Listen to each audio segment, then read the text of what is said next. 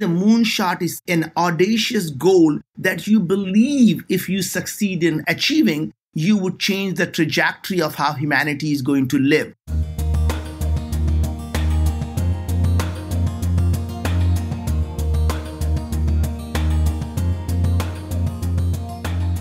Hello and welcome to the Ultimate Health Podcast, episode 192. Jesse Chappus here with Marni Wasserman, and we are here on a weekly basis to take your health to the next level. This week, our featured guest is Naveen Jain. He's an entrepreneur and philanthropist driven to solve the world's biggest challenges through innovation. He is the founder of several successful companies, including Moon Express, Viome, Bluedot, TalentWise, Intelius, and InfoSpace. Moon Express is the only company to have permission from the US government to leave Earth orbit and land on the moon. Viome is focused on disrupting healthcare with the goal of making illness elective. Naveen Jain is a trustee on the board of the X Prize Foundation and is on the board of Singularity University. He's been awarded many honors for his entrepreneurial successes and leadership skills. As you can tell from Naveen's bio, he is an incredibly unique individual, and we actually got the chance to see him speak several weeks ago in Toronto, which was amazing, and we're so grateful to have him on our show. So here's what we get into. We talk about what is a moonshot and how to find yours. We are mostly microbial with a little bit of human DNA sprinkled in. Chronic disease comes from chronic inflammation, how to properly rebuild your microbiome, and what qualities make up a successful entrepreneur. So much great information. Excited for you guys to listen. Here we go with Naveen Jain. Hi, Naveen. Welcome to the show. Jesse and I are so excited to have you on the Ultimate Health Podcast, and we had the pleasure of meeting you, actually seeing you speak in person in Toronto a couple weeks ago. How are you? I'm doing wonderfully well, and it's so good to hear your voice. Naveen, it's so great to have you on the show. There's so much that you do and so much we want to get into. But to give the listeners a little bit of perspective of who you are, where you came from, I think a great place to start is telling your story of where you grew up, which is India. So can you just take us back there and share your story growing up as a kid? We grew up in very humble beginnings. There were days we didn't have much food to eat. And I think the most unfortunate part was that my dad, who had a great job, if he followed the system of bribery and corruption, could have given us a lot. Rightly so, he decided he wanted to be an honest man. And since he wasn't taking any bribe, not only we had little money, but most importantly, he was transferred every 6 to 9 months, because if he wasn't taking money, his superiors weren't going to get any money. And that means that we moved from village to village every 6 to 9 months until we ended up in some of the most remotest villages in India where there was nothing to be done. So he wasn't taking anybody's bribe away.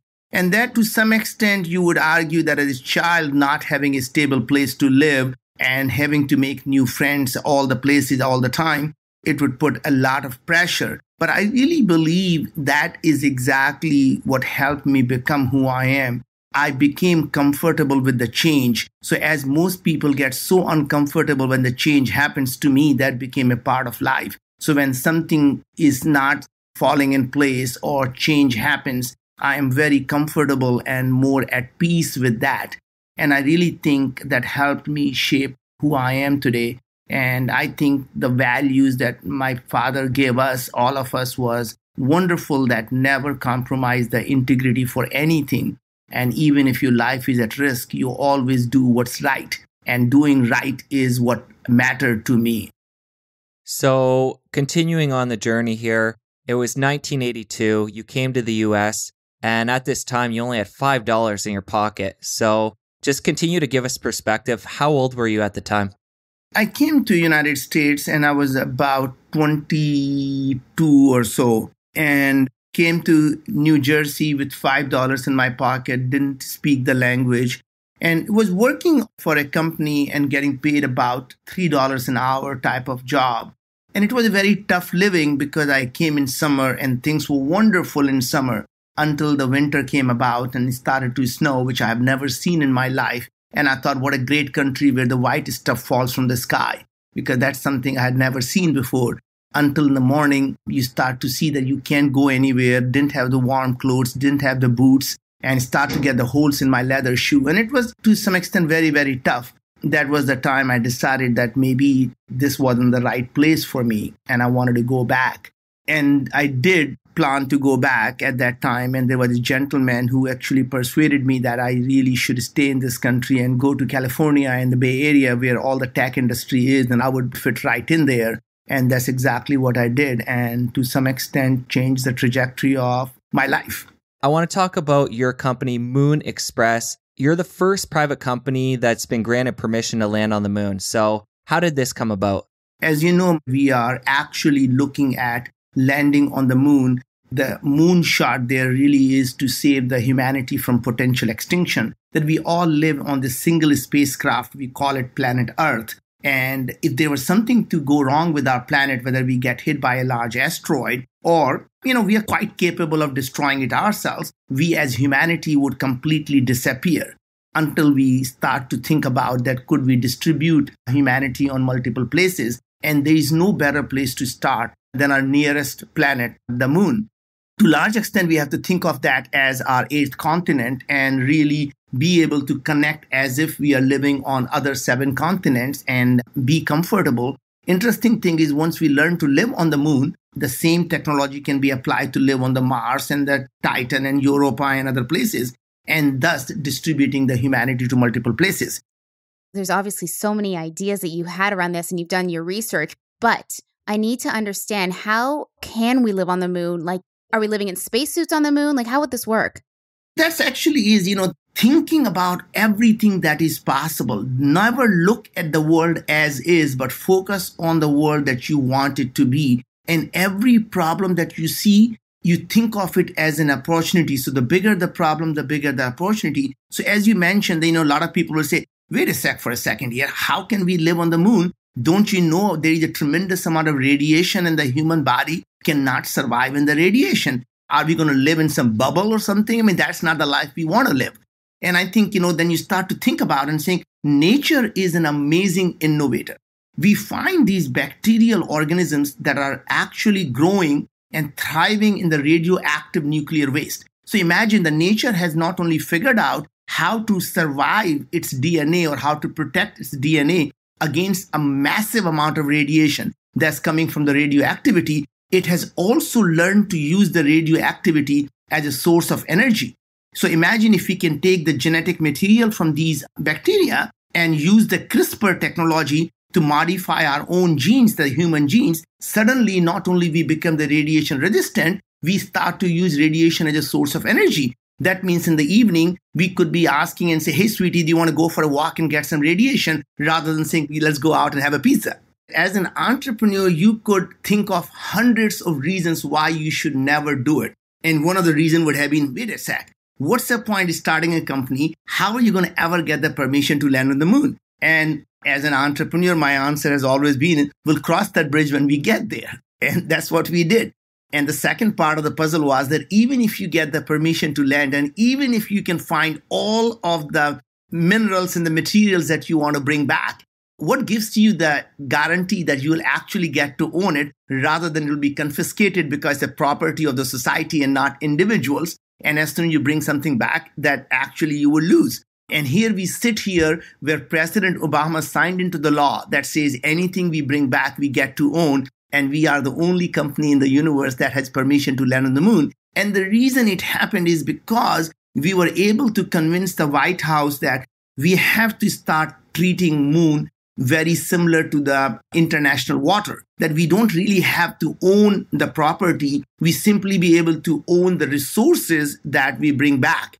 Second part was by making sure that if we don't get the permission to leave planet Earth from United States, we have plenty of choices. And when you have plenty of choices, you have leverage. That means we didn't have to launch from United States. If US government says, look, we're not going to give you permission, we could launch from India, China, and pick a place you want. And that is something, as you can realize, that when you are inside the tent, you can follow the rules of the tent. And if you're outside the tent, you get to pee on the tent. Well, while we're talking about the moon, let's talk about a moonshot. This is a term that you like to use for setting big goals. So elaborate on this a little bit. So the moonshot really is an audacious goal that most people believe is unachievable. As an entrepreneur, you always have to believe the minute you start to believe something is impossible, it becomes impossible for you and not someone else. So to me, the moonshot is an audacious goal that you believe if you succeed in achieving, you would change the trajectory of how humanity is going to live. To me, those moonshots are the one that moves the humanity forward. And to large extent, even if we fail in achieving everything we set out to do, you still move the humanity forward. Every time when I was talking about Moon Express, people will say, oh my God, you must be really, really passionate about space that got you going. And now when I talk about Viome, which we're going to talk about soon, you will say, oh my God, you're so passionate about healthcare. How did you get to be so passionate about health? And really turns out, I hate to say it, it's not about my passion for space or passion for solving healthcare problem. It is simply the passion to be able to make an impact on the lives of billions of people and starting to think about what are those areas that if you do succeed in achieving would change lives of billions of people in a positive way. And that is the kind of things I personally enjoy doing. So to me, it wasn't really about space, and rather than simply that if we don't do it, then as humanity, we could completely be extinct like dinosaurs. And that's not something I don't think that humanity is going to enjoy. And the second part also is, to me, when you land on the moon, not only we become the first private company, we also become the fourth superpower. And that's symbolic of what a small group of people are capable of doing. That means you start to show people there's nothing that can't be achieved by a small group of dedicated people. So as I was finishing up the actual moonshot of going to the moon, and as you know, we'll be launching our mission to the moon in 6 months, and I started to think about what should be my next moonshot. And I started to think both about, should I do education or should I go look at the healthcare problem? And I explored both of them. And it turns out the problems were very, very similar in both the cases, in a sense that people believe in both cases the system is just not working and people believe the system is broken. And turns out that actually system is doing exactly what it was designed to do.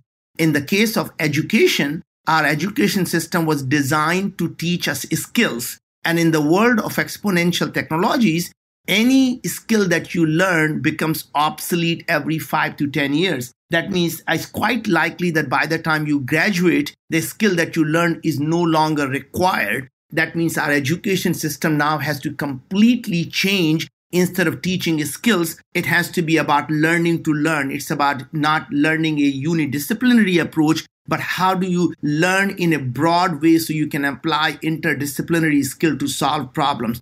It becomes more of a collaboration rather than individual contribution. And all of those things fundamentally have to change. And if we don't, then we're going to have this thing called chronic unemployment. And I think that is quite a reality if our education system continues down this road. Same thing happened in the healthcare system. It was designed to teach infectious diseases, and it works really well. I go back 100 years ago, people were dying from infectious diseases. You could go to a doctor, and the doctor will give you medicine. The life was absolutely wonderful. And now what we are actually facing is these chronic diseases, and these chronic diseases happen when you're essentially, by definition, you're always sick.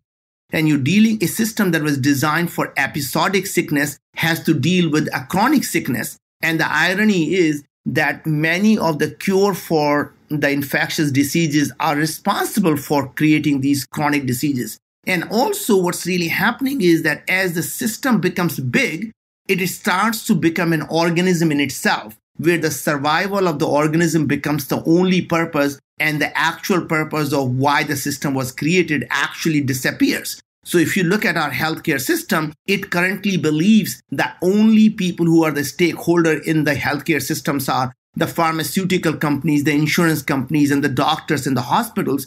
And the patient is a nuisance that they have to deal with just to collect the money. So that means they don't really think of patient as a stakeholder, but the patient is a cog in the wheel that needs to go through so that everyone in the system can make money. That is really the fundamentally why the system is just completely broken at this point, is that pharmaceutical companies have really become a parasite on humanity, and their sole purpose is to keep you sick. When you have a chronic disease and you have a CEO of a pharmaceutical company saying that the best drug we develop are the drugs that people have to take for the rest of their life.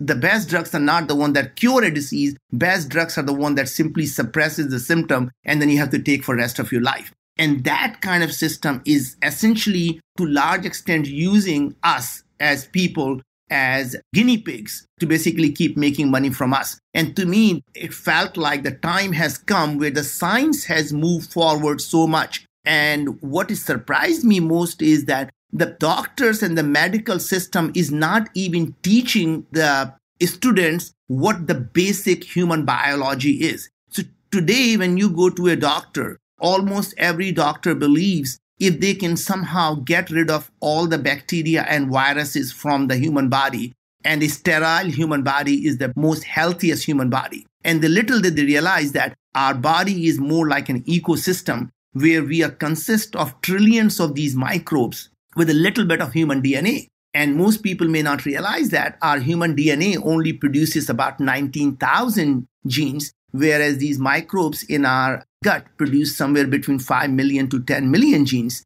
So if you look at from the perspective of nature, we are mostly microbial and with a little bit of human DNA sprinkled into it. And that ecosystem is what makes us who we are. And when we disturb the ecosystem or we start to change the ecosystem or we don't take care of the ecosystem, our body starts to become at unease. And that unease is what we call disease.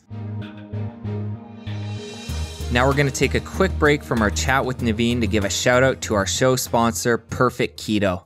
I can't express to you guys enough how much I love the MCT oil powder from Perfect Keto.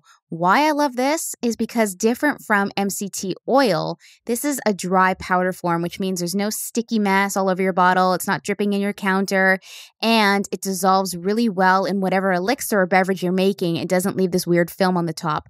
Don't get me wrong, MCT oil still has its benefits, but MCT oil powder is that much better. I love it. And guess what? Perfect Keto is coming out with a matcha flavored one. Ours is on its way. We can't wait to try it, and we can't wait for you guys to try yours. As a listener of our show, you get 20% off all your Perfect Keto products. Super easy to take advantage. Go to ultimatehealthpodcast.com/perfectketo. Again, that's ultimatehealthpodcast.com/perfectketo. These products ship worldwide, free shipping in the US. They rock. Go and get some right now. Here's a review from one of our amazing listeners, Digialdi from the USA. This is a 5-star review titled A Ton of Great Information. This podcast has helped me advance on my wellness and health journey so much. Every episode is packed with great information, resources, and incredible guests. No matter where you are in your wellness path, even if you're a starter and just stumbled upon this gem, you are going to learn new things that you can immediately start incorporating into your life. But be careful, this podcast is addicting. Thank you so much, Digialdi. What a wonderful review. We love reading them all. Thank you so much for those kind words. It means so much to us. And Marty and I read each and every review, even if we don't get a chance to share it on the show. We thank everybody for taking the time to do that. And if you haven't left us a rating and review yet, it's super easy to do. Just go to ultimatehealthpodcast.com/iTunes. Again, that's ultimatehealthpodcast.com/iTunes. We thank you guys ahead of time. You rock. And now back to our interview with Naveen.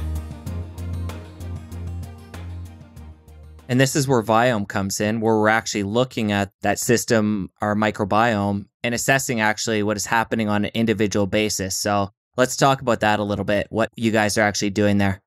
So basically, the technology for Viome came from Los Alamos National Lab, where they had designed this technology for biodefense work for national security, where the problems were very similar. They were trying to find out if somebody is sick because of some biological agent, how would we know what is really going on inside the body and what's making people sick?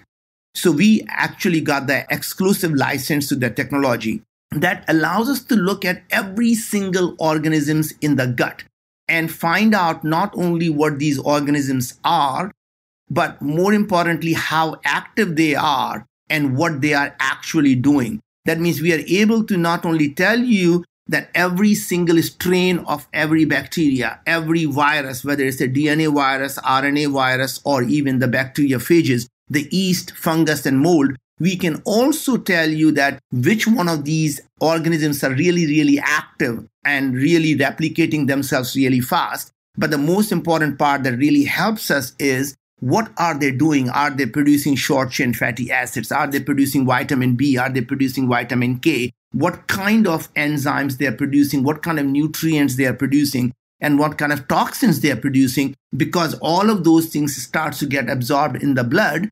And that's what really the host starts to react.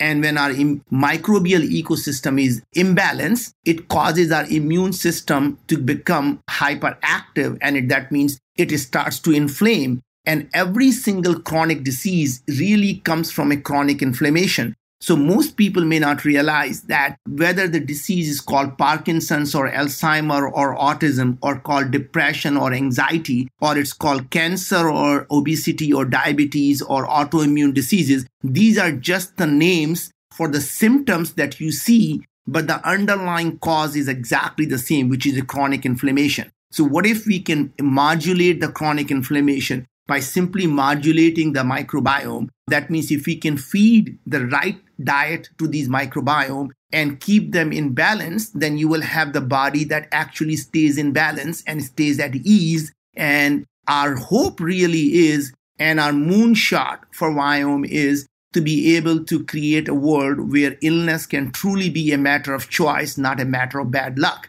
And imagine if we can create that world where no one ever have to be sick until they made a decision to be sick. Wouldn't that be the world that all of us want to live in?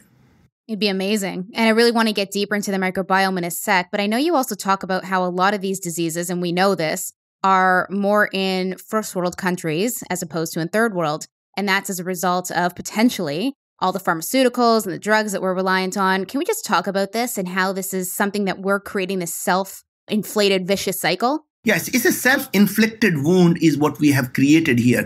So as we started to move from the agricultural society more into the urban areas, so when you live in the farm, you are constantly being exposed to the chickens and the cows and the whole microbial ecosystem, and your immune system actually is trained to deal with all of that. When you start to move into the urban areas and you're constantly washing your hand with the Purell, the kids are not playing in the dirt, and we're not even exposed to any of the trees or farm animals, our immune system is just not very well trained. And what happens is come spring, we start to sneeze and the runny nose and the itchy eyes. And as if the world is ending, somebody should tell the immune system, it's a pollen, take a chill pill, you're not dying anytime soon, right? But it doesn't know any difference because it's never been exposed to anything like that. So I think what happens is that this idea of the more hygienic we are becoming and less we are actually training our immune system, and our whole microbial ecosystem inside our gut is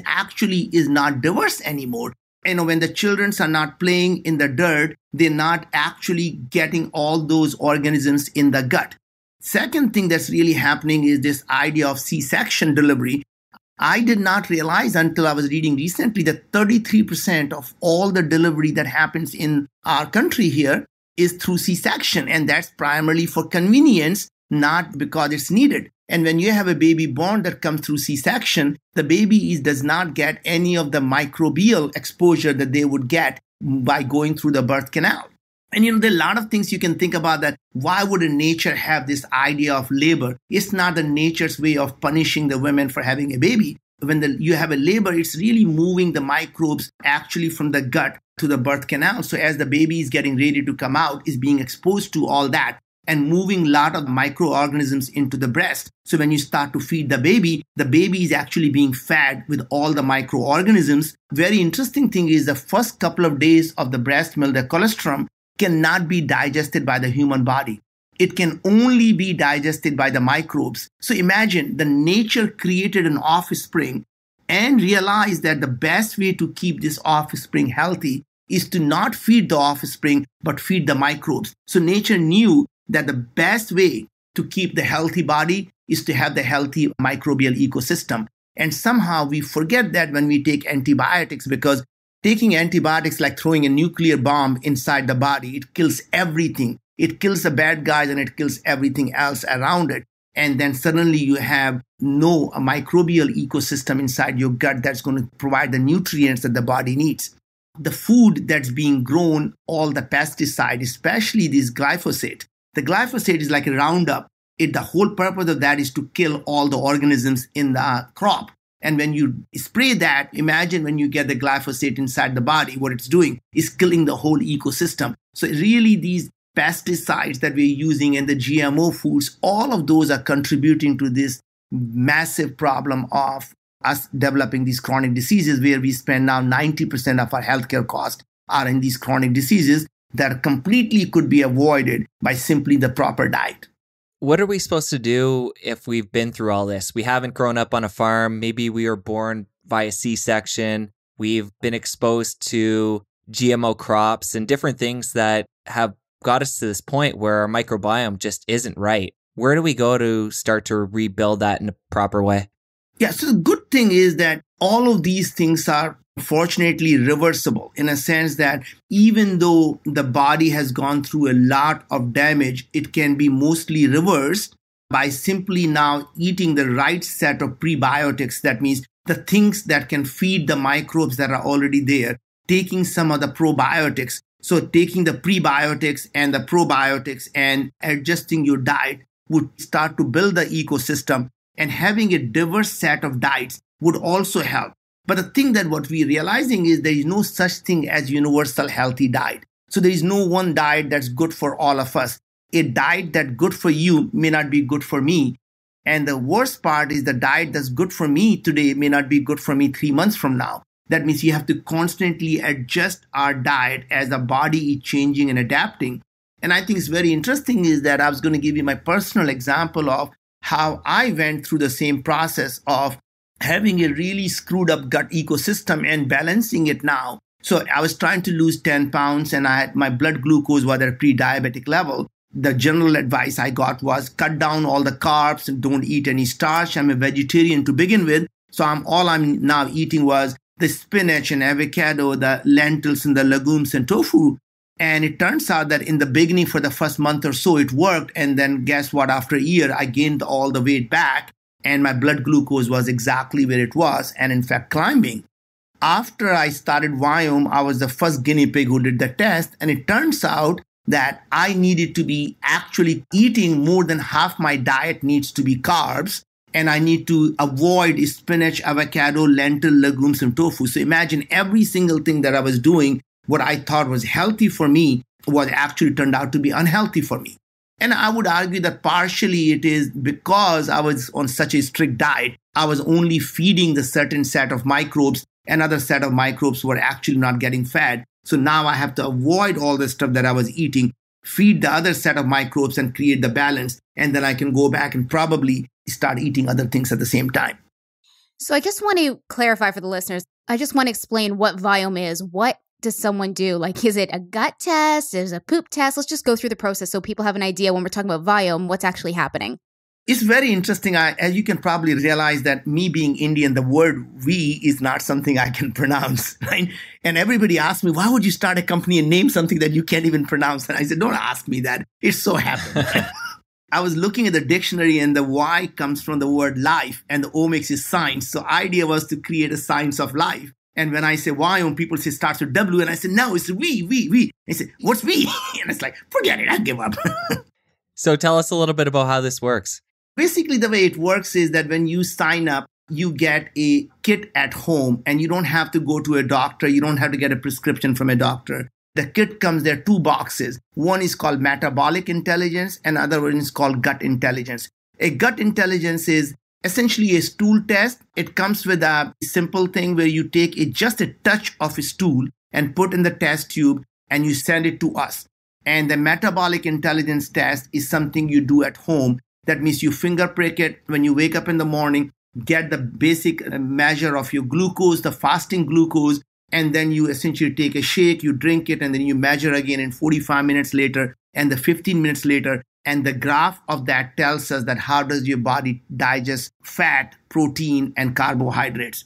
In the next couple of months, we'll be adding some very, very interesting set of things that I think will give us a very deep molecular level how our body is functioning. One of them is a called blood transcriptome test. It's a genetic intelligence test. What we do is take 2 drops of blood and you send that to us in a test tube.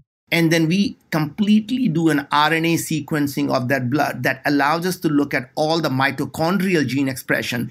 And most of your audience might, remember the mitochondria from their high school biology class. It's an organelle inside the human cell. It used to be an ancient bacteria, but it really is the energy factory for the human cell. A mitochondria provides all the energy that the cells need. It has its own set of genes which are different from the human genes. So we are able to look at all the gene expression and the mitochondrial biogenesis, which is replication of these bacteria, that how fast they're growing because they provide us energy. And then we look at all the blood gene expression. And then more importantly, we also are able to look at the microbiome of the blood. And you're probably thinking, I didn't realize that the blood has the microbiome, and people think that it's in the microbiome only resides in your gut. It turns out that our blood has a very rich microbiome. So when you are able to do the blood transfusion based on the blood type, what most people don't realize is you're also getting the whole set of organisms from one person to another person. So something that could be commensal or basically fine for one person could cause a low-grade inflammation in someone else. So this is, now, I don't know if you saw the recent set of articles that are coming out that shows that even the breast cancer is caused by the microbiome in the breast rather than actually a lot of the genes that people thought was causing it. How microbiome are directly responsible for diseases like Parkinson's disease or diseases like autism and Alzheimer. In fact, there is a very strong research around depression, anxiety with microbiome. In fact, there is not a day that goes by. Every disease from age-related macular disease, this morning it was around microbiome communicating with mitochondria and microbiome using the vagus nerve to communicate directly with the brain using a lot of the neurotransmitters. So basically our gut and a brain is directly connected. As a matter of fact, so much so that a lot of people used to think that our gut is our secondary brain. My personal feeling is that we're going to realize that our gut actually is our primary brain, and it is really our microbiome are the puppet masters, and the thing that's sitting on the top of our shoulder really is puppet. It simply follows the directions of the thing that are happening in your gut. And as most of us intuitively will know, when we are anxious, we see the butterfly in the stomach. We don't get the butterflies in the brain first.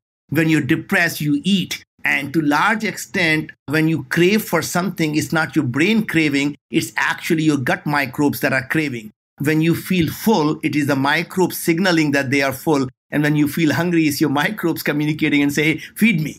So to large extent, I think we're going to realize, just like the olden days, we used to believe the earth is the center of our solar system until smarter guys figured out that, it's the sun. And I think that same thing is going to happen to our human body, that sooner or later we're going to realize that our gut is really the control center and everything else in the body is simply the puppet that these puppet masters drive.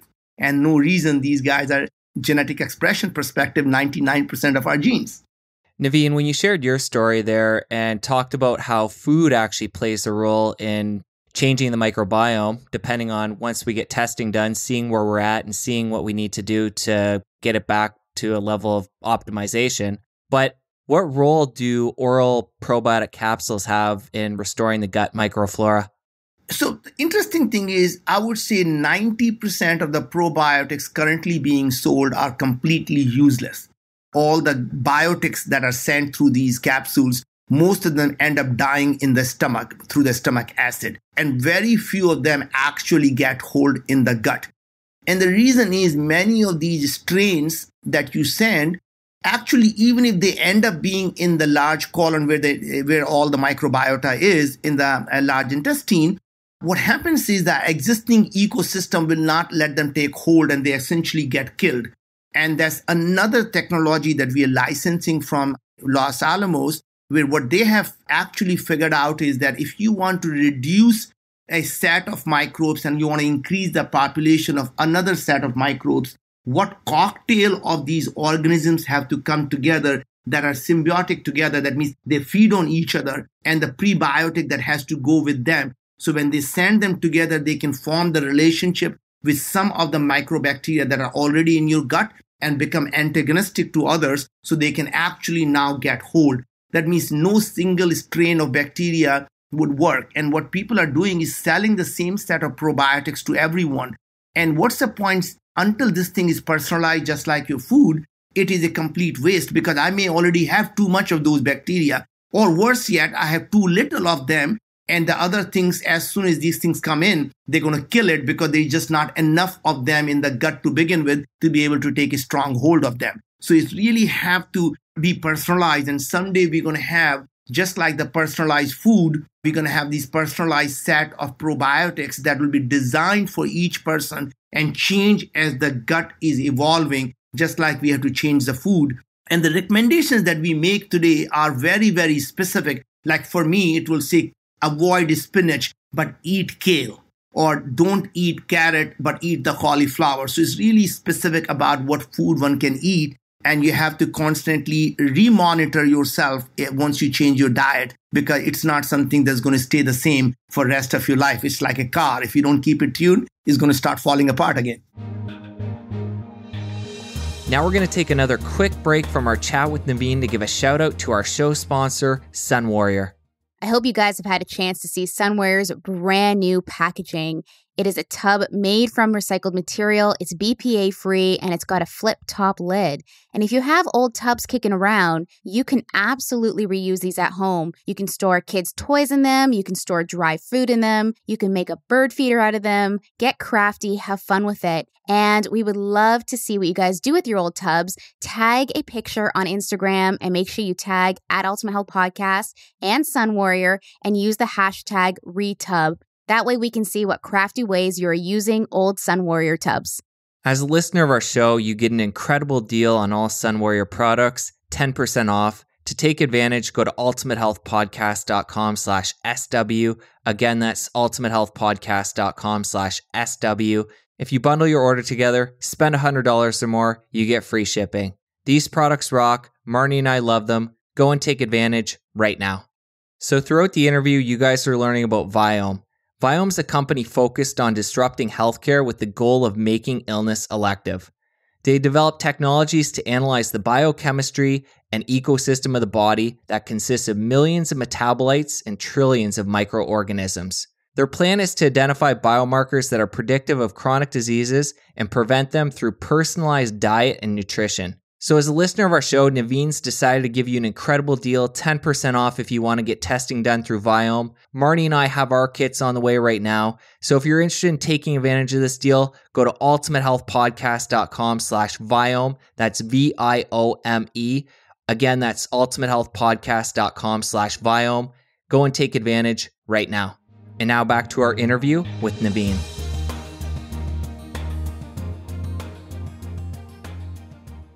So I know for foods, it's very specific to the person. Does that go for nutrients as well? Or are there some nutrients that you would say are necessary and vital for the microbiome? Actually, interesting thing is no such thing as a good thing. So whether you say it's calcium, or whether you take the vitamin B or vitamin K, anything that's good can also become bad in the large quantity. So if you start to take a lot of vitamin D, you're going to start to have the same set of issues as you have when you have too little vitamin D. So there is no such thing. So what we do is we start to look at what enzymes are missing, what cofactors are missing. Do you really need to be taking magnesium and zinc and not take CoQ10, or you really need CoQ10, but you are pissing off everything else, right? That means we are able to tell you very, very specifically what set of enzymes and minerals that you really need in your body, and rest of them on you're wasting. So for example, by looking at your microbiome, we can say that drinking a pomegranate juice for you is a complete waste of money because it's not going to do anything good. Whereas for someone else, it could actually be doing good depending on your gut microbiota. Or worse yet, when you do drink something that your microbiota can't digest, in that case, you're putting a stress on the body. And now somebody has to detoxify what you're drinking or eating. So we could look at today by your gut, and by simply looking at your microbiota, we can predict what you have been eating. We can predict what type of enzymes and the minerals when you take, what is going to happen to it. And that's by monitoring all these pathways in your gut and looking at the things and saying what is being absorbed in the blood through these called metabolites, and how is your host going to act on it. So that means not looking at the genes, because a lot of the people really, who have been enamored by these 23andMe type of genetic testing is to large extent done a disservice to the humanity, because, your genes, your DNA we all of us have more or less the same DNA. That means any two people have really shared 99.5% same DNA. Me and the tree share 90% same DNA. That means you plant and humans are really not that much different, right? The thing that really interesting is that if you look at just ourselves as individual, our hair and our lungs and our skin and our tooth, they all have exactly the same DNA. And thankfully, we don't have the tooth growing up on our head because that really won't look very good, right? It's really the gene expression is what makes everything work. It's not the actual DNA, it's not the actual genes, it's actually what's being expressed is what really matters. And that's the reason we don't look at the DNA, because DNA is like an alphabet. It simply tells you what all things that are possible. You could use the same alphabet and write a beautiful poetry, or you can write a shitty rap song, right? It's really the same alphabet. And same thing with the genes, that you can start to look at your genes. If it's not being expressed, it's not there. And your microbes, through this epigenetic mechanism, really control what genes are going to be expressed, underexpressed, or overexpressed. So we focus on mostly around gene expression of what is going on, what's going on, not what could have been going on. And that is really the key to good health. Naveen, I'm going to switch gears here and talk about entrepreneurship. And I'd love just for you to kick off talking about what qualities do you think make up a successful entrepreneur? To me, it's really about being intellectually curious. And the reason for that is because if you are intellectually curious, you are able to question every single thing that people who are expert have taken it for granted. And that's one reason I always say that the most disruptive ideas come not from experts, but actually come from non-experts. So if you look at me as an example, I went and started the disruptive company for space exploration. I'm not a rocket scientist. I am doing things that fundamentally will disrupt the whole healthcare industry. And my hope is that by the time I'm done, the whole healthcare system as we know of it today will completely implode. That means there will be no insurance companies and pharmaceutical companies and the hospitals, because the consumer is going to be empowered with information and actionable results. Because when we are sick, we don't want to feel helpless and hopeless. Because when you feel helpless and hopeless, you will going to be victimized by someone else, and which is exactly what's happening today. So that's the reason we started direct to consumer. But coming back to the other quality of an entrepreneur really is looking at the world as you want the world to be, not what the world is. That means don't focus on looking at the glass being half empty or half full. Look at and saying, do I want to fill this glass or I don't want to fill this glass? So focus on what is it that you want the world to be. And the third quality really is about dreaming audacious goals, having audacious goal and having big dreams, because it's easier to create a company that has a goal of changing the way people are going to live their lives than to do something small. If you were to build another iPhone app, you're not going to be able to attract the best talent. When you say, I'm going to make illness optional, you're able to attract the talent, some of the best and the brightest talent from around the world. And that's exactly what we did. And the last quality I would say would be really never giving up, because as an entrepreneur, you only fail when you give up. Everything else is just a pivot. And every idea that does not work is simply a stepping stone to a different idea and a bigger idea. So just keep pivoting and moving forward. And when you give up is the day when you fail. And you're a fan of setting huge goals. You actually say that you should be at the point with your goals where people think you're crazy. And if not, you're not thinking big. So how do we go about setting these big goals? Where does somebody start? Most entrepreneurs, the reason they fail are because they set out to make money. And that to me is really where the things start to go wrong. The easiest way to create $1 billion company is to solve a $10 billion problem. And these $10 billion problem happens to be many of these large societal problems. That means the greatest challenge is facing humanity. And if you can solve a problem that impacts 1 billion people, you can create a $10 billion company. That means whether you create abundance of fresh water, create abundance of energy, create abundance of food.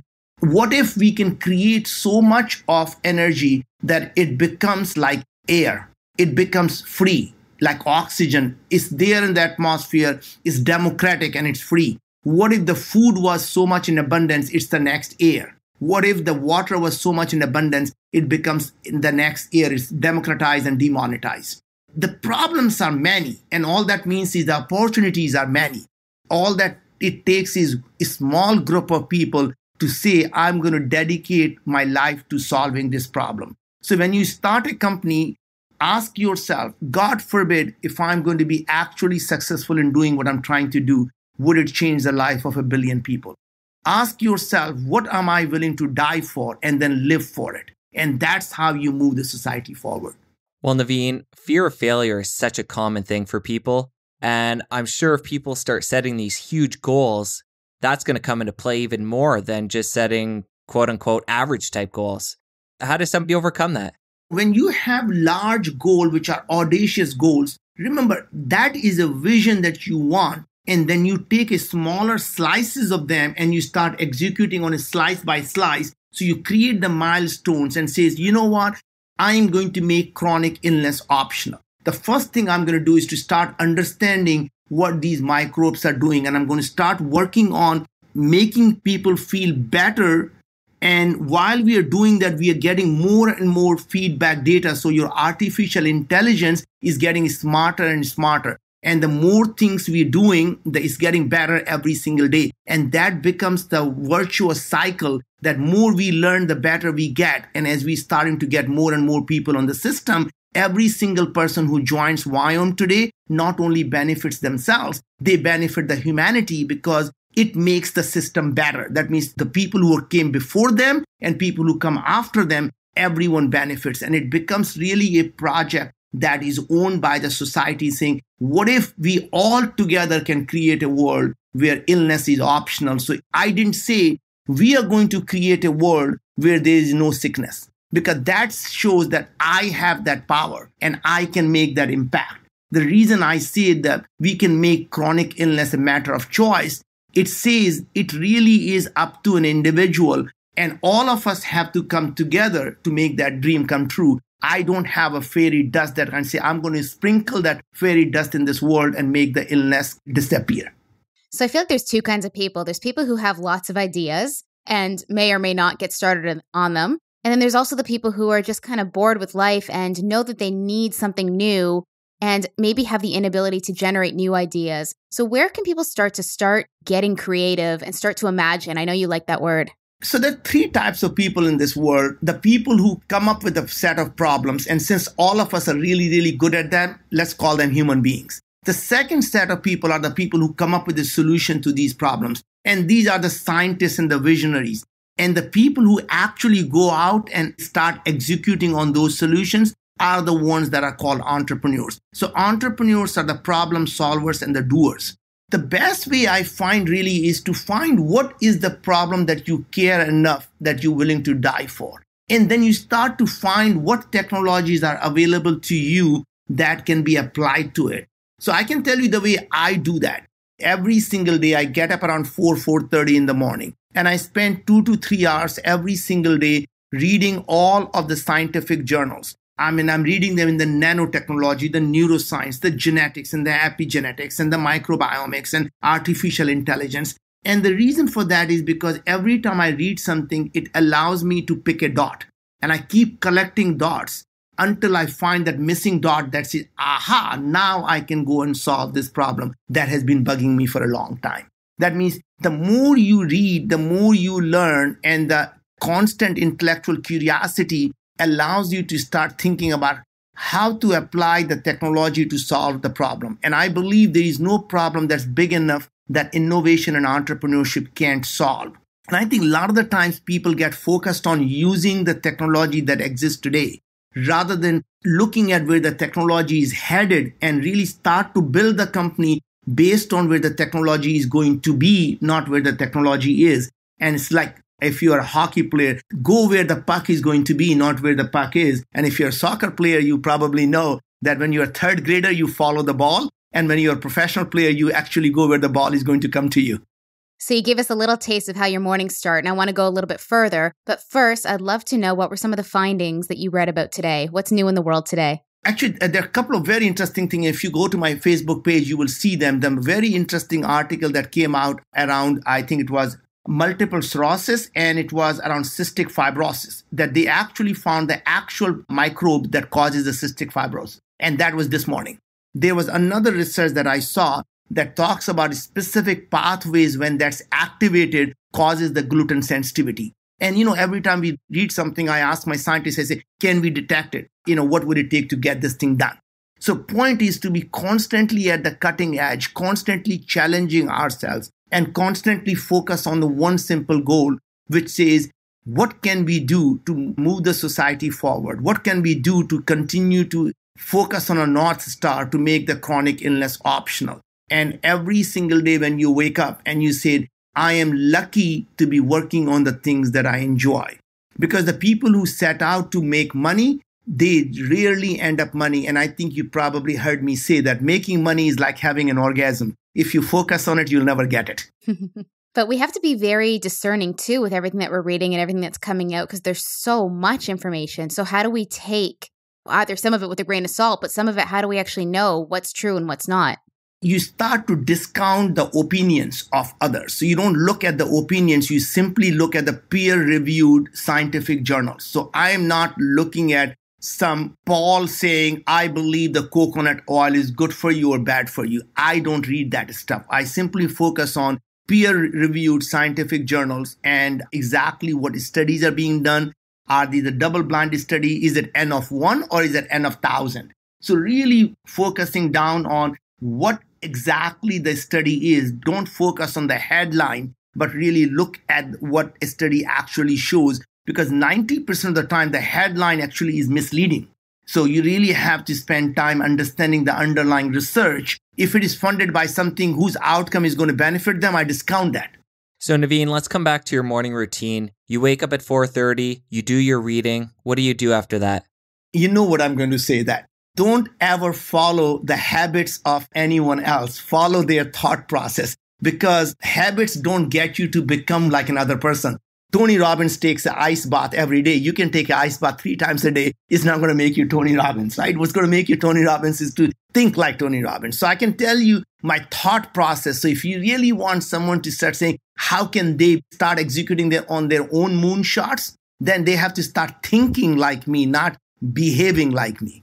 I can tell you, you can get up at 3 o'clock in the morning. It's not going to make you achieve your moonshots. What's going to help you achieve your moonshot is to really thinking about possibilities. Start thinking about, do you really care enough that, you're willing to give last drop of blood to make that happen? Do you really care enough to solve this problem? Is this something you're calling, or is this something you're doing it for simply to live a good life? Other way of looking at this stuff is to say, if you had everything in the world that you want, you have $1 billion, you have a wonderful family, you have everything, what would you do? And if you do that today, you will get everything that you want. So focus on what you really care about, what you want to dedicate your life to. And a lot of the people that I don't understand is, they spend their weekends playing golf, chasing a small ball. And I really wonder, if you have that much time in your life to be chasing a small ball, I think you should give someone a permission to shoot you so that you don't become a parasite on humanity. Well, Naveen, I think an important part of this too is that we don't want to wait and become an expert before we take action. So you're a perfect example of this. You've started Viome, you have Moon Express, and you've become an expert in these different fields across the board. So I think a lot of times people are waiting to gather information and learn and get to a certain point.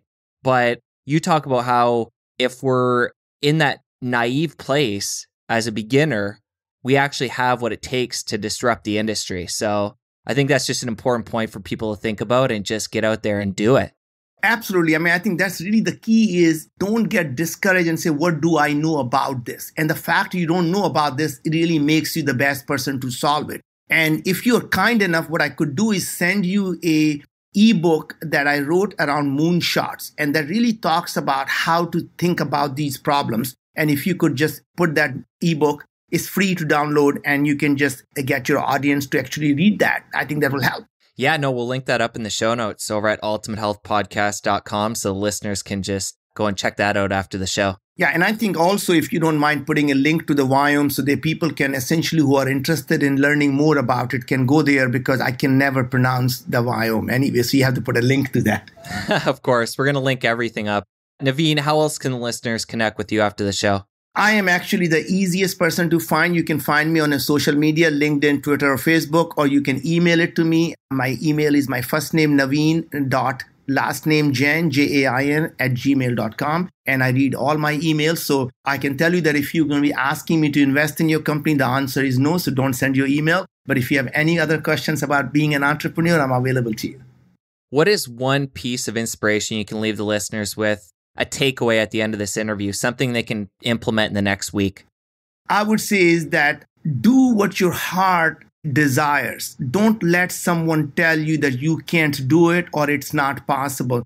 Get rid of every single person who laughs at your ambition or someone who tells you that you can't do it. Just get rid of them, because you become the average of the 10 people that you surround yourself with. So if you have anyone in your 10 people that you're closest to who is negative, just get rid of them and you will have a better life.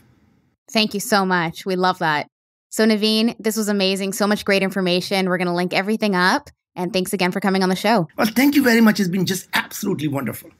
If your brain is exploding with information, that is a good thing. Naveen is truly one of a kind. So much great information today. And make sure you guys are following us over on Instagram. We're always posting the new shows as they're released. And we're also posting what's going on in our life in between episodes. So through our Instagram pictures and our stories, you guys will see Jesse and I, what we look like and what we're up to and what Goji looks like. So make sure you're following along at Ultimate Health Podcast. I want to give some love to our engineer and editor, Jason Sanderson at podcasttech.com. He does such a great job putting the show together. Thank you so much, Jace. And a fun fact this week about Jace, he has a hard time deciding if he prefers Oslo or Barcelona as his favorite city in the world. If any of you guys have a love of either of these cities, share with us over on Instagram. Have a great week, you guys. We'll talk soon. Take care.